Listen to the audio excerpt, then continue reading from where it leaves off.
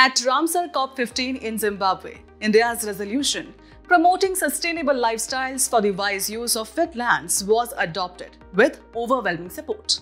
A total of 172 countries and 6 international partners have now joined hands to bring the mission life ethos into wetland conservation worldwide. So, what are wetlands? Wetlands are areas where water is the primary factor shaping the environment and the plant and animal life around it. This includes marshes, peatlands, shallow lakes, and swamps.